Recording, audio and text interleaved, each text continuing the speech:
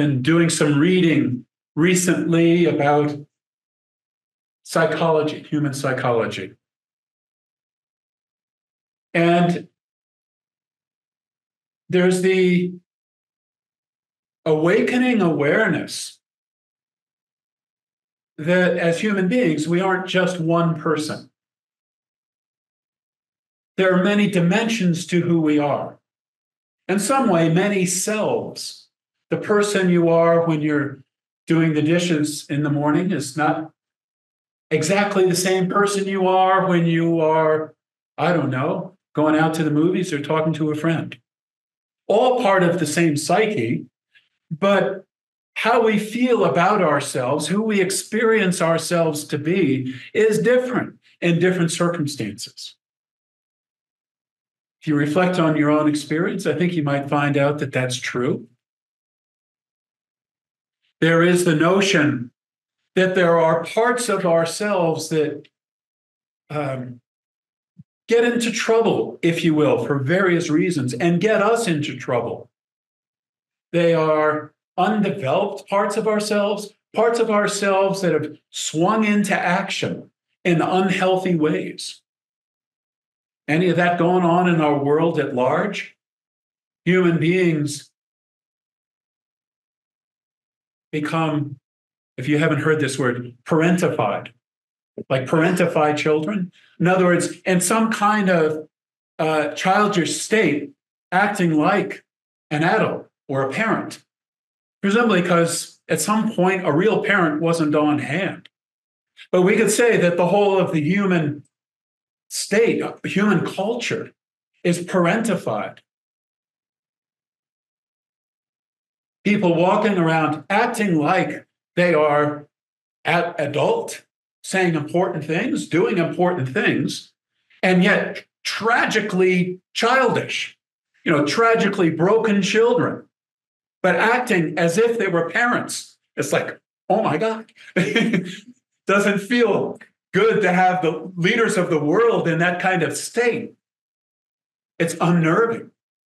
Brings out perhaps our scared inner child and makes us wonder what's going to happen now. I want to share with you the first few lines of the 24th Psalm. For the earth is the Lord's, and the fullness thereof, the world, and they that dwell therein. The ultimate parent is on the scene, referred to here as the Lord. That's obviously an English translation of something, of a name for you that was given to universal being. Well, I don't care what name you give to universal being, whether you call it God, the Lord, Elohim, Jehovah, or whatever. It doesn't really matter, does it? But the earth and everything in it has an ultimate parent, which is being itself. There is being that is present. There's being present for the earth. The earth is an expression of being. The earth is alive. It is a being living, being itself. The idea that we are multiple personalities inside ourselves is intriguing, somewhat baffling at times, and maybe even overwhelming. If you look at us as humankind, it's apparently the way it is, right? There are all kinds of personalities running around, and you might call them aberrant in some cases, or deviant, or just sick, or corrupted. In some cases, like cute and wonderful or whatever, all these sub-personalities running around. Whether we think of it as in the world at large, or whether we think of it relative to our own lives together, what is that all about? We say there's oneness, but how do all the parts of this oneness work together? What is the structure of our togetherness?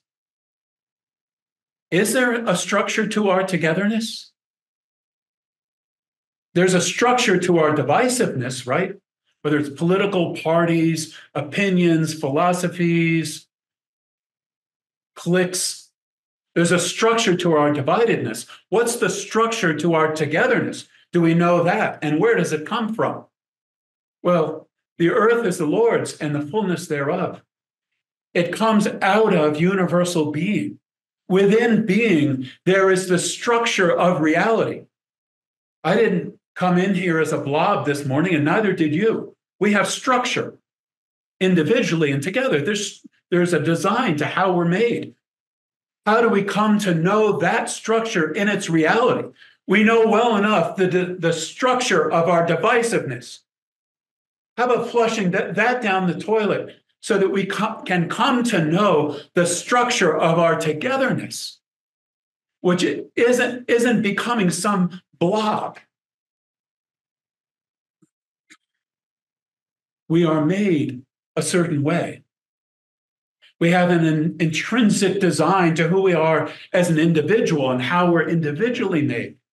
And as the Lord of this universe here, I call upon all the parts of me to play their awakened roles in my functionality and service in the world. Right? Come on, people, get together here. We got something to do. And the same is true of us collectively.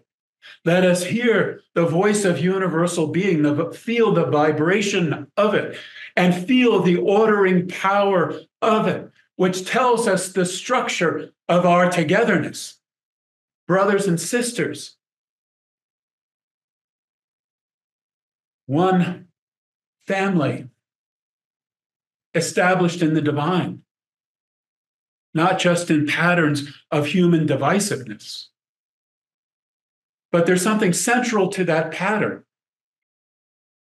In this book that I'm reading, the man makes the brilliant point that the central facet that brings it all together is the self. And he uses that word in an unlimited way, not just the human personality self, but it is the self that is the integrating factor for all the parts of who we are. That's true of us as an individual. So we have to show up as the wonderful one within and say, I'm here. But at the same time, we as humankind, or we as the universal priesthood, if we're to know our togetherness and the structure of it, we have to hear the voice of selfhood that is universal being for the world and for us. We have to hear the voice of that, the resonance of it, and be wise enough to discern what is being told to us about how we fit together, how we create together, how we become a unified diversity, knowing oneness.